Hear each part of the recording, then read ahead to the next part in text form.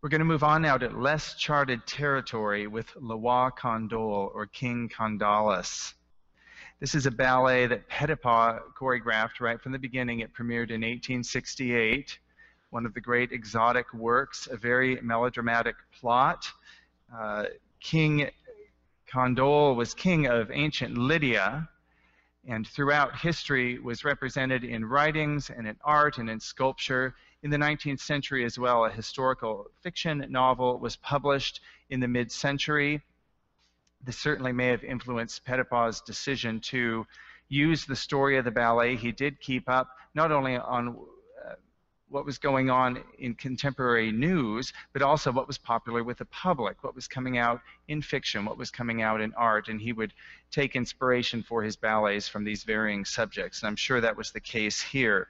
The story concerns the arrogant King Candaule and his corrupt wife Neuville, and the warrior Gyges, who eventually takes the throne from Candaule, and so forth. So a very sort of heavily wrought plot. But throughout the ballet, as was often the case, are divertissements, or entertainments, whose pretexts have nothing to do with the plot of the ballet. And that is the case with this next dance. It's called Le Berceau du papillon.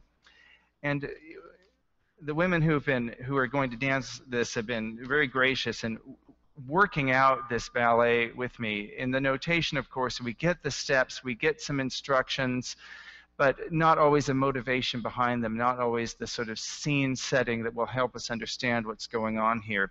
We have 4 women in the corps de ballet. We have one leading woman who is the butterfly, le berceau, or the cradle, or the birth of the butterfly. So we have a birth here of a butterfly, and we see that at the beginning, but this is a mischievous butterfly. The notation says she has to run from one to the next and hit them on the shoulder.